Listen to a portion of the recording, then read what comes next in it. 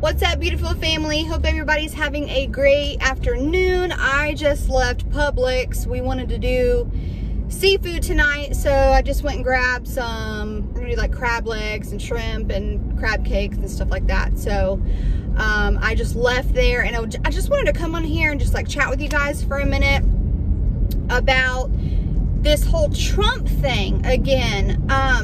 Because, you know, I've literally been sitting here pondering for the past couple hours, like, what the heck is going on? So y'all know, I told you guys yesterday about how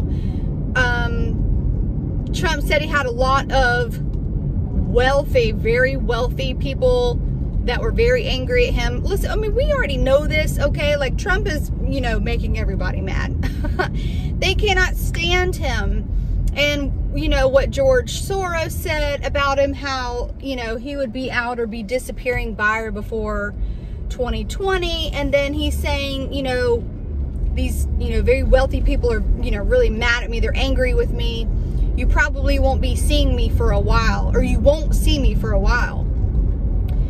And then I come across this picture that was sent to me of the whole, basically the whole staff in the White House going like outside to like wave goodbye to him, to like tell him bye as he leaves for Ohio. And it's weird to me because you don't see behavior like this. The whole staff doesn't come out of the White House to tell him bye for the day, you know, like, especially if he's coming back. You know, he does things like this all the time. He goes and speaks to, you know, different places all the time. So it's just it's weird is what it is with him saying all of that, you know. And before he left, I'm gonna show you this picture real quick. Look at this.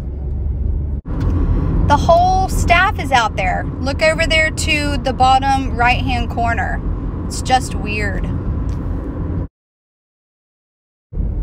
And then he goes live, I believe it was yesterday, and I think he was talking about how he's, I don't think he was going to be meeting up with Macron, or he was talking about Macron. Anyways, yo, I think I got a stick dragging underneath my car. I sure do.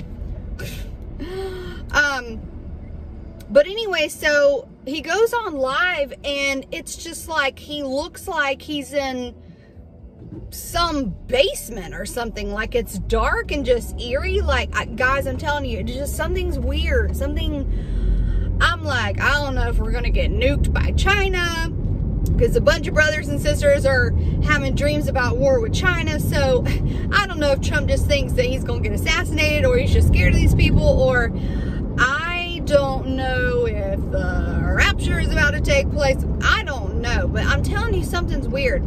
And everybody can like feel it in their spirit that like something's off. Can't quite put your finger on it. So I just wanted to like, first of all, I just want to show you guys that picture, because I know a lot of you are like, oh, he's not going out and hiding, he's not going out and hiding or whatever. Well, somebody then explained to me why his whole staff was outside waving goodbye, like he ain't gonna be back. It's weird, y'all. So anyways, I just wanted to show you guys that picture and like just get your opinions on it, because y'all, I've been sitting here stirring on this, like, what is going on? I don't know. I think, like I said, these next couple of months are going to be very, very interesting. Like, I don't know what's going to happen. I have no idea, but I do know the one thing that we can count on is the Lord has been showing us that time is up, that he's coming, you know, to look up. Like, it's about time for the rapture. So I don't know. I just think as everything completely goes down, we're going to go up. So y'all stay encouraged. I really just cannot put my finger on like how, I can't really describe like how I'm feeling. And there's other, you know, brothers and sisters who've been saying that they feel anxious. They feel like something's about to pop off and nothing really is yet. It's super weird because Lebanon had that explosion, okay? And first they were just saying that it was an accident. Well, now they're thinking it might have been a bombing or some type of missile. And so now they're really looking into things. And the weird thing is, to me, is that now there's been within, I think, like the same day, the 24-hour time span of when Lebanon had that explosion, there were like many other explosions or fires that broke out in different countries and stuff. And it's still happening. I just saw on Sister Joelle's Instagram story of another fire or explosion that just happened somewhere. I'm like, what is going on? Is this some kind of worldly terrorist attack? Like, are they going around just like, I don't know. I really do not know. But what is weird to me, and what I find very interesting, is that I think it was back in 2018, Netanyahu was threatening to bomb, I believe, that same place that Lebanon just had that explosion. And basically Lebanon was saying that if that happened, that they would retaliate towards Israel. And it's just, I don't know. I know Israel said that they didn't do it, and they were offering a helping hand, even though Lebanon turned it down. It's really, really awful what's going on over there. I mean, it literally looks like an apocalypse. I mean, it's awful.